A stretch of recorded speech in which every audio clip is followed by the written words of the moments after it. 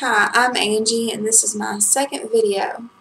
I feel like there's lots of things I need to talk about, but this is what I'm being pushed to talk about next, and people are asking about it, I'm dreaming about it, so following the signs.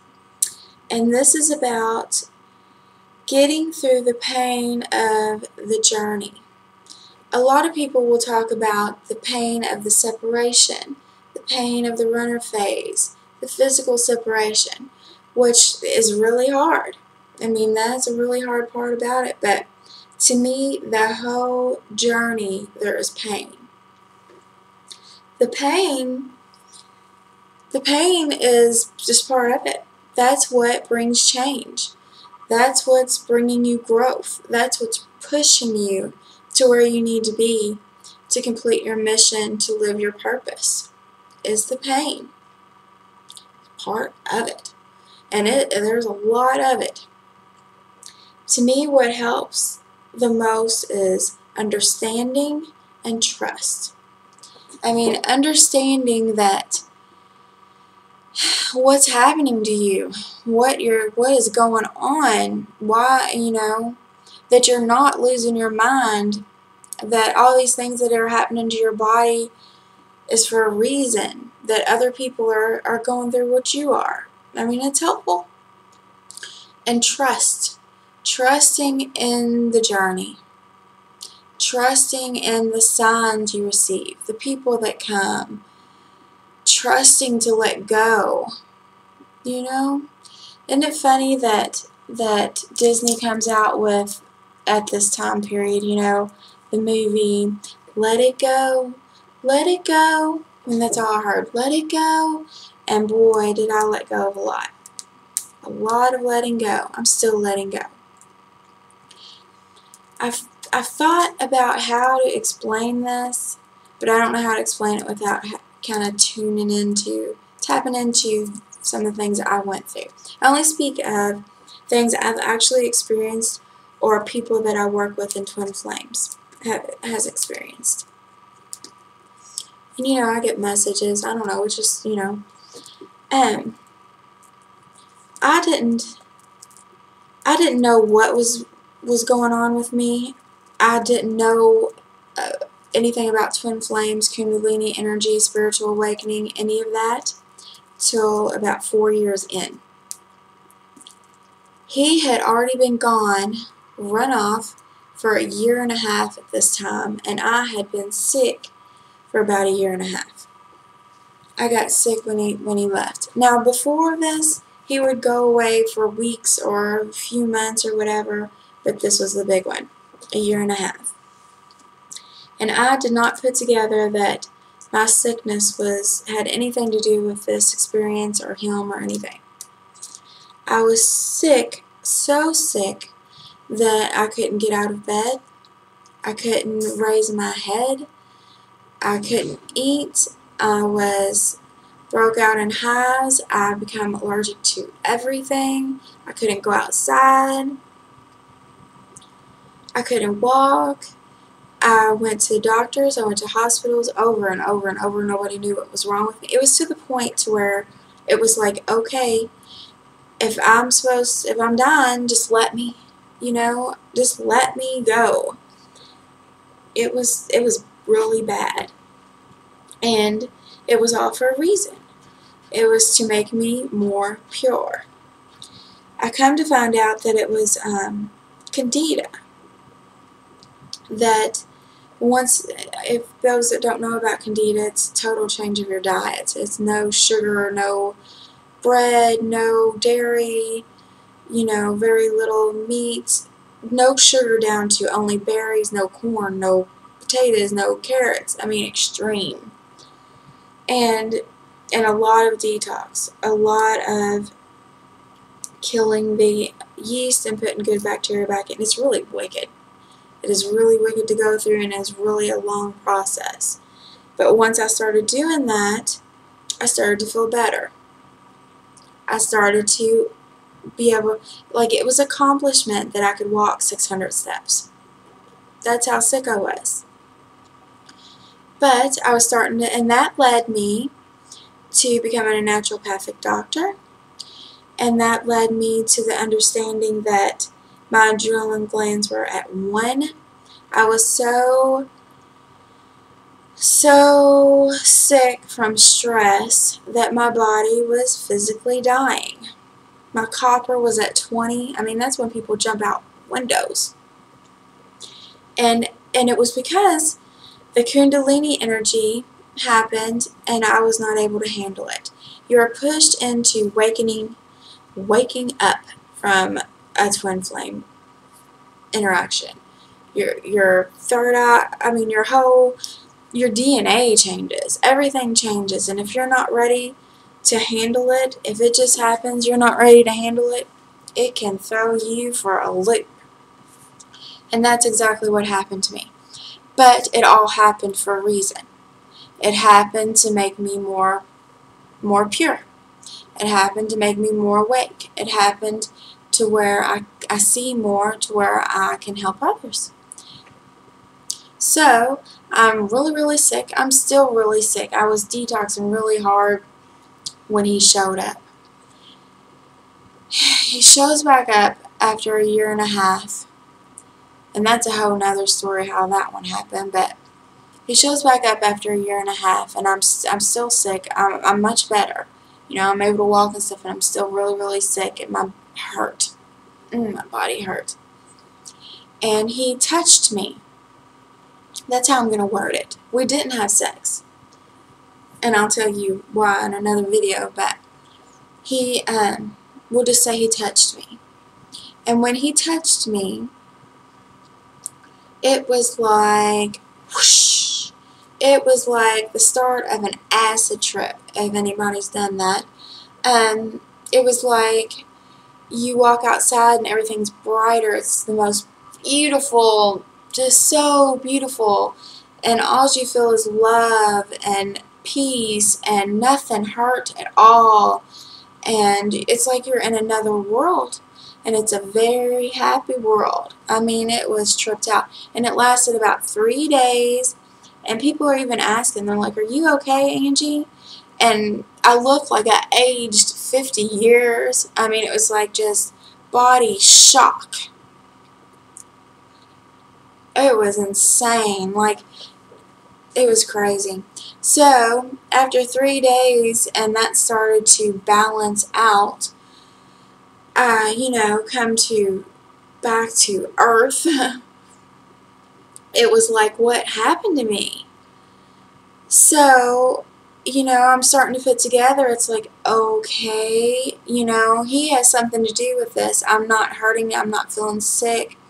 All from this touch. I go on this weird trip, all natural trip, you know, and the only thing that I knew was that I felt him differently than I felt anybody else. I felt him in my belly button, like in my stomach, and I would tell him, you know, I'd be like, it's like I feel you in my soul, you know, and we'd always say, it is what it is. It is what it is, but what is it? You know, neither one of us knew what the heck was going on. So I started researching, and the only thing I had to go on was soul, love, you know, feel it in your stomach. Most people will say that they feel their twin flame in their heart. Of course you feel it in your heart. But I felt it in my sacral chakra, which is all about emotions. But anyway, so that experience, so I go from, you know, deathly ill to becoming more pure, to becoming, he touched me, to becoming awake, to start, you know, going through a spiritual awakening, and I start looking, and that leads me to twin flames. And I had been through so much, and I'm like, oh my gosh, it's like fitting to a T of what I've went through and what's going on. I'm twin flame. But by this point, I don't want to go through this no more. You know, I've about died.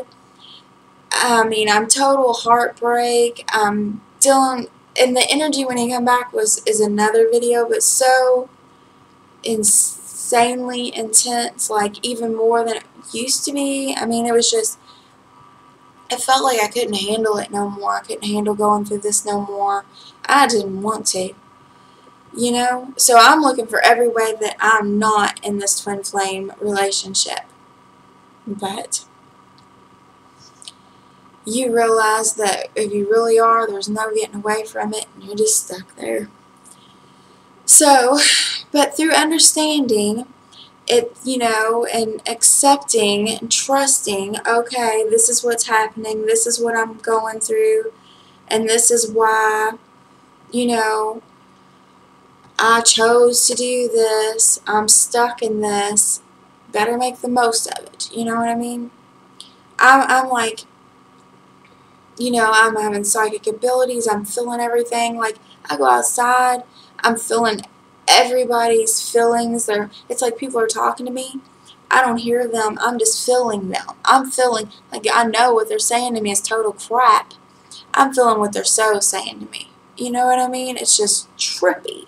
Talk about losing your mind. It's the middle of winter, and I'm running around in socks, barefoot, in the field because I need to ground to the earth. I am making a necklace for the mail lady to put in the mailbox for a Christmas present, and I'm crying over it because I feel so much love for the mail lady. I mean, and he's done gone off again. I mean, I feel like I'm absolutely losing my mind. But it all starts balancing out, and you know, I'm back to, okay, this is what this is twin flames. This is all happening for a reason. And I start tuning into, you know, how to make this better is to be able to go through what I need to, shed what I need to, grow, and live my purpose. So the only thing I know to do is to follow the signs. So I wake up every day and I'm looking for what do I need to do, you know, what, you know. I tell you one thing, like I would try to do my other job and I would always get pulled right back into this soul work, you know, or I would try to block it and be normal, you know, block all the feelings, the things out of the psychic, and be normal, but no matter what, I'm pulled back into this. There's no getting away from it. So once you accept it and start looking deeply, you know, to what you're supposed to do next, things start balancing. And you start to be able to deal with it better. And you start to see what your purpose is. And you start to live your purpose, and I mean, everything just starts getting better. And you start trusting, you know? But it goes on and goes on and goes on and goes on and goes on. And the harder you fight it, the longer it lasts and the harder it is. Like, I had gave up all this toxic, like I don't drink, I don't, right now, I don't drink, I've cut sugar, I don't smoke, I haven't had sex in 18 months, I mean, you're just so pushed to pure. But, like, the non-smoking thing, that took me, I just quit smoking like 3 weeks ago. I fought a year trying not to smoke. It's just mental, it's like mental letting go all over the place.